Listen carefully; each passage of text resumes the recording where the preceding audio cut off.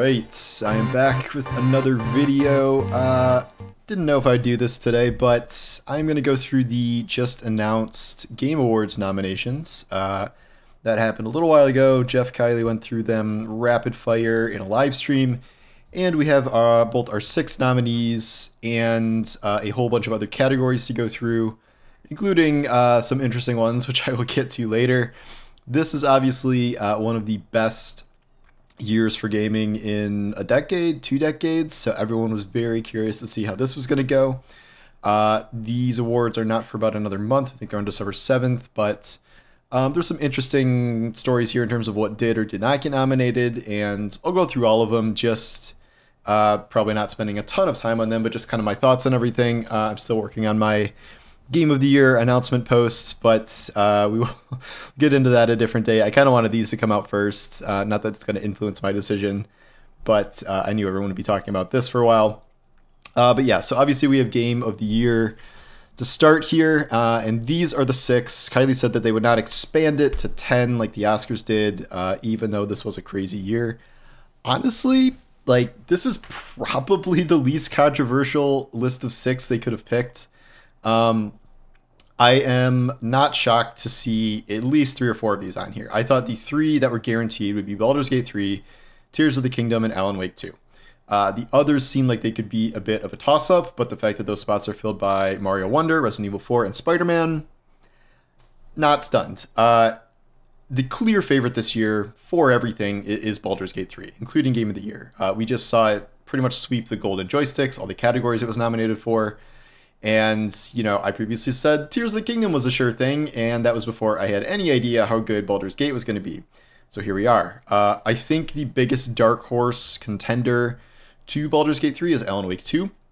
If we're doing this all by Metascore, I think Alan Wake 2 is the lowest Metascore on here. It's like an 88 or 87 or something, but critics freaking love that game. Like, they adore that game, and I've seen so many critics say it's their game of the year. I just finished it. I liked it a lot. It's not like my genre per se. I'm not like a survival horror person. I didn't play Alan Wake 1, but I enjoyed it. I really understand what people see in it. It's just not, you know, maybe a top game for me this year. But knowing who votes in these kind of things, you could see that potentially, you know, winning. But I still think it's going to be Baldur's Gate 3. Marvel Spider-Man, I gave it a slightly lower score than the average, but I still really enjoyed it. I still think it improves on the first game, and perfectly content to see it nominated here. I don't think it'll win. I think it's going to win like action game or action adventure game or whatever it's called, but very cool to see Insomniac get the nomination here. Resident Evil 4, I'm a little surprised just because it's a remake, but obviously it was a very high quality one, and Capcom has been killing it with new and old Resident Evil games. And then, of course, Super Mario Wonder, not stunning. I mean, it's maybe not the most talked about game of this year, but it was extremely well reviewed. It's a mainline 2D Mario game. You know, are you really that shocked that it would be on the list here? That said, the fact that it is here, and if Tears ever did have a chance, I feel like you're splitting the Nintendo fan vote between Mario and Zelda here. So this lets you click through the categories. The others will be faster than this. There's like 30 categories, and I don't care about like best esports events and things like that. So some things will get skipped. Best game direction. This is where we, you know, get into the old Oscars question of like, what if something is the best directed film? Does that mean it's the best film? Not necessarily. This is an opportunity where if one game did win Game of the Year, you could give this to another game. This is one space I could see Baldur's Gate would probably win this, is my guess, given the insane level of direction it takes to pull that game off. But also, this feels like a place that Alan Wake 2 could get like the runner-up Game of the Year award, I suppose. I would be surprised if the other 3 would get it. I think it's either Alan Wake or Baldur's for this one, but that is a very high-profile thing there. So that's narrative. This is best storytelling in a game. And this is one of many places you will see Cyberpunk, Phantom Liberty pretty much treated as its own game. That's not that unusual because we've seen, I think The Witcher Wild Hunt was kind of treated similarly too. This just won Best Expansion of the Golden Joysticks. I don't even know if that's a category in this, but so it's in the running for Best Narrative. And yet, Alan Wake 2, Baldur's Gate 3. have to believe Baldur's Gate would probably win that one. Just the sheer insanity of the narrative that game sets up with like any individual NPC storyline, and that could be, you know, its own win. Here we finally see Final Fantasy 16 slipping in here. Spider-Man for best narrative is interesting. That's a little surprising, but you know, I don't hate it. And then of course Alan Wake 2. What else would you expect? I think Alan Wake has, I think it's the second highest amount of total nominations from Baldur's Gate. Again, it's a little hard to see Baldur's not winning there, but we'll see. Best art direction. Now we get into a broader category of games. Zelda and Mario, of course. I don't think you're going to have Zelda win, being, you know, Breath of the Wild art direction. Very similar, but once again, Alan Wake 2, I could easily see Alan Wake 2 winning art direction. Like, it's like art direction, the game, essentially. Hi-Fi Rush, that could definitely be a contender as well. I think the art direction in that game is fantastic. I know a lot of people love Lies of P. I don't know anything about Lies of P. There's so many games out. This is one I missed. Like, I know that people like this a lot, but I have no frame of reference for this game at all, but I guess it has good art direction. So there we are. Best score and music. I think this would probably be a Baldur's Gate one too. I know Hi-Fi Rush is like, you know, music the game, but this feels like it's probably Baldur's Gate or Final Fantasy, I would say, for this. That would just be my guess, but you know, I'm not like Mr. Music person, so I don't know if that is a guarantee. That's audio design. Okay, this at a certain point, I think you're going to have to give one of these audio ones to Hi-Fi Rush, and you know, in-game audio design, like that's essentially what Hi-Fi Rush is. So I would be a little shocked if that didn't win. Got a Dead Space in here, the Dead Space remake, which I know is very good, but haven't seen that shown up till now. Best performance. Okay, so there are so many good games out this year that have so many good performances. You can have one performance category at the Game Awards. Like, at least Golden Joysticks had best performance and best supporting performance. Like, you could nominate probably, 5 people from Baldur's Gate and, like, I don't know, 2 or 3 people from Cyberpunk. You know, there really should be more than just 6 nominees for this. And, like, you don't have to break it out by gender. Like, I know the Oscars does that, but 6 is too small for this entire industry. Ben Starr won the Golden Joystick. I would not be surprised to see him win here. Love Cameron Monaghan in Jedi Survivor. Idris Elba was phenomenal in Cyberpunk. No offense, better than Keanu. Did an excellent job there. Melanie, whose Saga in Alan Wake was fantastic. And this is Astarion. Obviously, everybody loves him. I really like Yuri Lowenthal's performance. I'm not like the biggest fan of that Peter Parker, but I think he had a good performance, especially in this game with all the symbiote stuff. It's a really good nomination list. I just think they could have expanded it even further past this. Like, if you're going to nominate Idris Elba, you can nominate Jeremy Lay, like, for, you know, her V performance, or, you know, there's a lot of other options here. I don't know. We'll see if that ever expands. I think there's too many, like, extraneous categories in the Game Awards in the first place, but we'll see. Okay, innovation in accessibility. This is a Diablo 4. I don't know enough about the accessibility options in these games to accurately say this, but it is good that all of these games support it. First time we're seeing Diablo 4 anywhere, which is interesting, but fighting games are doing a lot to support accessibility. And so that's Games for Impact. This is the one where it's like games with a good message that it feels like they wouldn't otherwise be nominated in an award show like this. So, like, I guess it's a way to spotlight games that aren't, you know, big blockbusters or even like the highest profile indie games. I have never heard of any of these. I'm sorry if that makes me too mainstream, but I don't know what they are. Best ongoing. Apex Legends, and we have Cyberpunk in the ongoing games category now. That is very interesting. It is obviously not a live service game. It is a game that had a bunch of fix the game patches and some minor updates, and then a big expansion.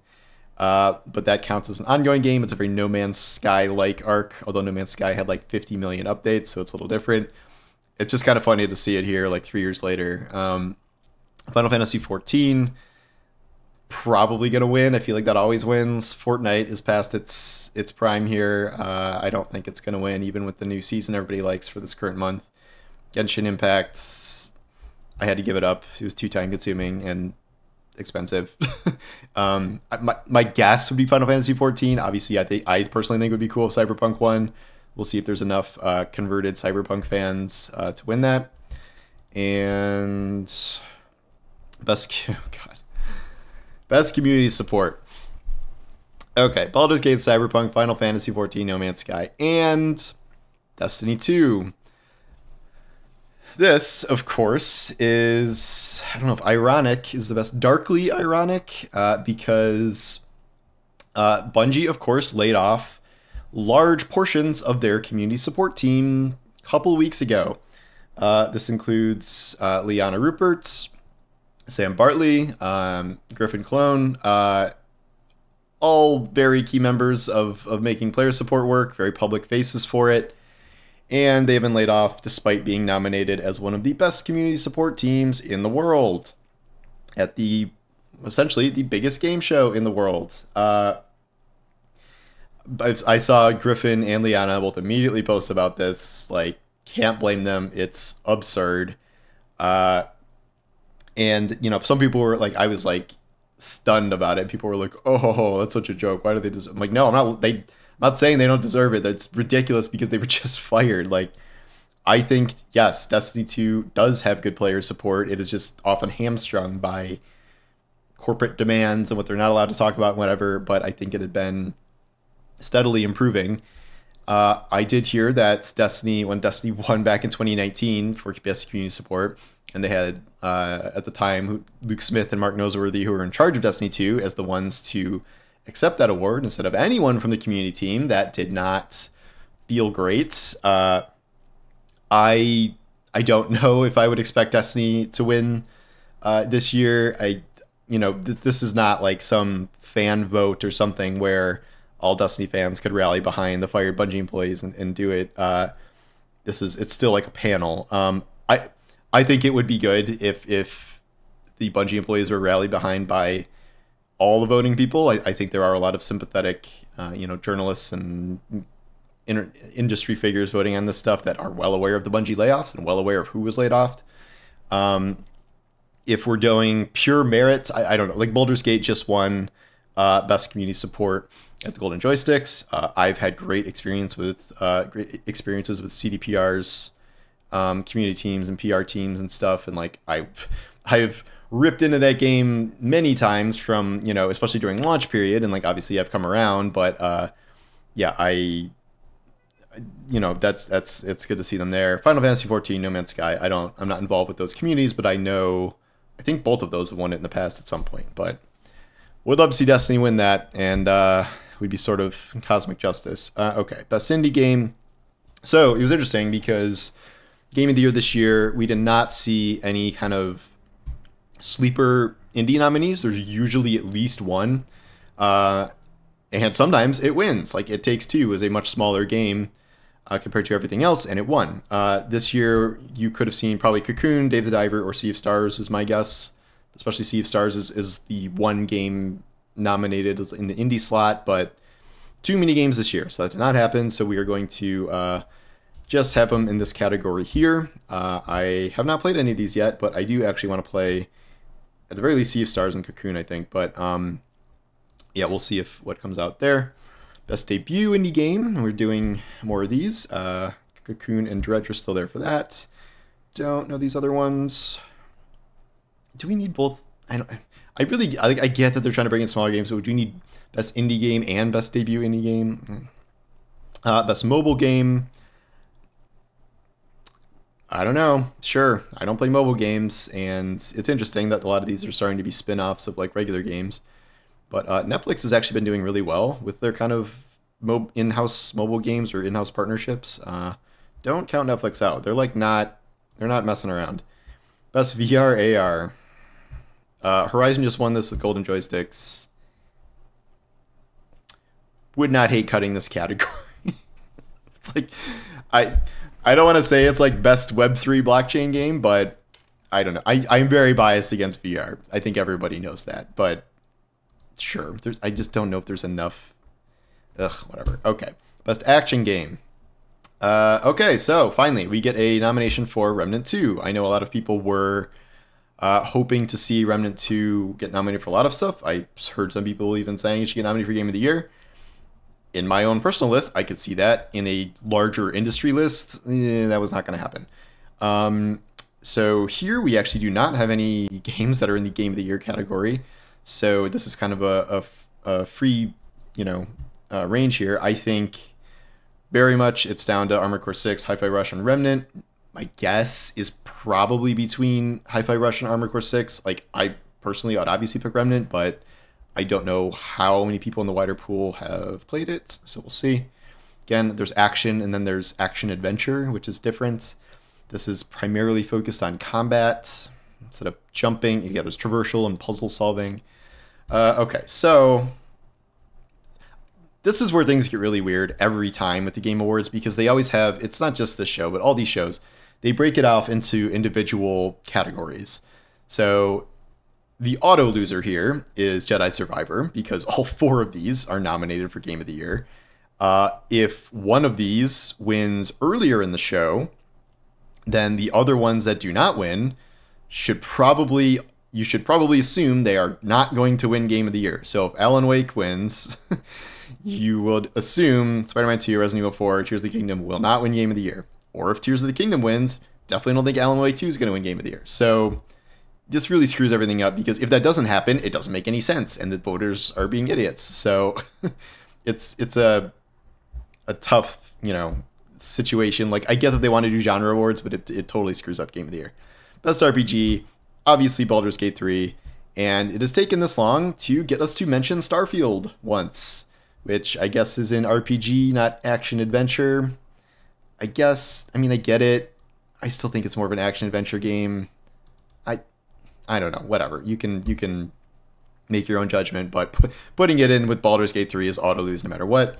I think Bethesda is going to be very disappointed with Starfield's performance in something like this, in this award show.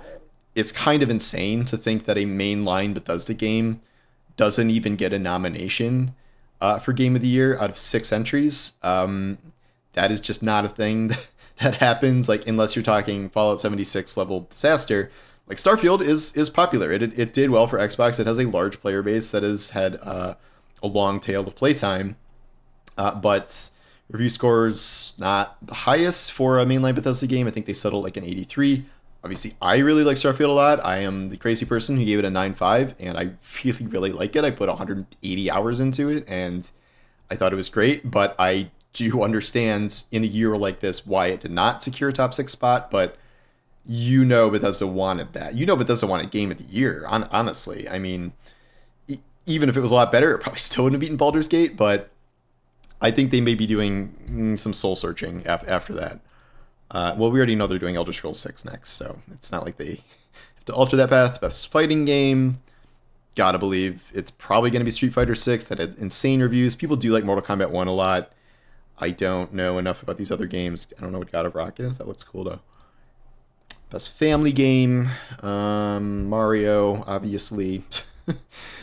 Again, it's Game of the Year nominated. This is starting to lag now, switching categories. Okay, best sim strategy. Yeah, now we're getting into things I just don't know. We might be done with most of the relevant categories. Sports games, F1, why not?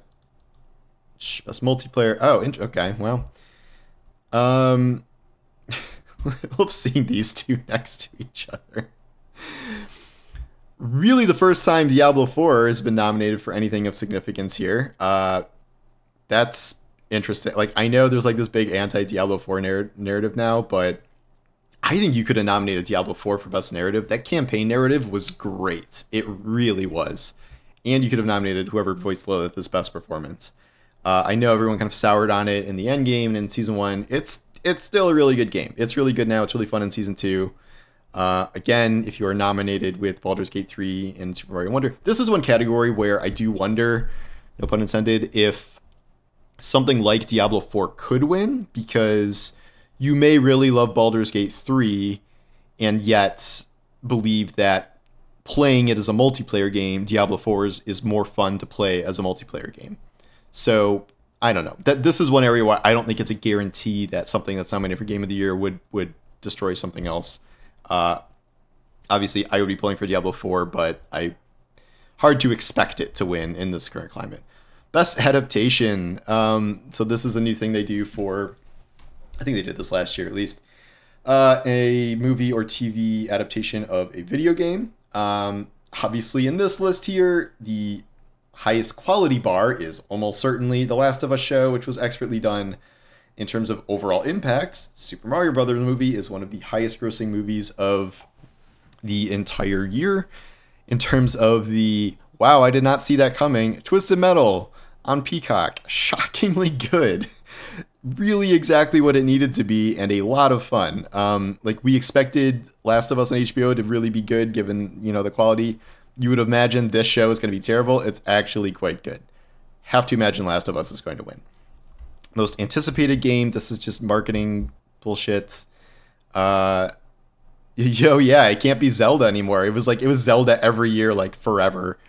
It's probably going to be Final Fantasy VII Rebirth. Maybe Star Wars Outlaws, but I don't think we know enough about that. It's not going to be Tekken 8. Maybe, I don't know. My guess would be Final Fantasy VII. Content Creator of the Year. I know 2 of these people. I've heard of them. Yeah, now we get into like esports stuff. I'm sure in a few years that Bungie wants Marathon to be on here. They haven't really talked about esports for it, but you know, I have to imagine they were going to try, maybe. Esports athlete. Always vote for Faker, no matter what. Best esports team. As of the teams that have not collapsed as of yet. Yeah, esports is in a little bit of a rough shape. Best esports coach. I do not know them. Best esports event. And that's it. Okay. So that is the Game Awards. I don't think it's going to be exactly a shocking show. I think Baldur's Gate is going to win almost everything it's nominated for in the major categories. I am rooting for a few of, you know, my lower key favorites to pick up an award or two in categories they can, but even in a crazy year, this is Baldur's Gate's to lose. It would be kind of nuts if, like, Zelda wasn't nominated for that many things. Like, to see Tears of the Kingdom, like, win almost nothing would be kind of wild, but I think Alan Wake's going to do really well. And again, I would love for the Destiny 2 community team to win this awards posthumously, as it were. So that's just such a fucked situation. Kylie needs to do something to recognize what a brutal year this has been for industry layoffs. Like, I don't know how exactly you do that, but you can't just pretend like it doesn't exist just because this is such a good year for gaming. The Game Awards Twitter account, or his Twitter account, has already gotten in trouble for being like, what are your guys? Am I right? Like right after some big layoff happened or something. I don't know. We'll see what that does. The big question about Game Awards is whether that's going to be the place where the GTA 6 trailer drops. I can see both ways. On the one hand, no, Rockstar does not need the Game Awards at all, and they could do their own launch events and own the news cycle for a whole week. That said, if they do debut at the Game Awards, or even just wait till after the Game Awards, you have to imagine that Game Awards viewership would go way up, with people trying to see when the GTA 6 trailer will drop. And if it does drop, or if it's announced ahead of time, it will debut at the Game Awards.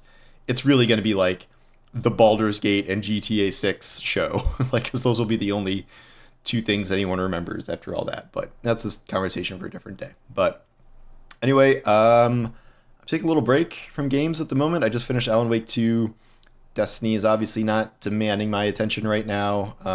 Yeah, obviously I have a backlog, but I've been catching up on some shows and things. But yeah. Anyway, thank you for watching, and I will talk to you soon. Take care.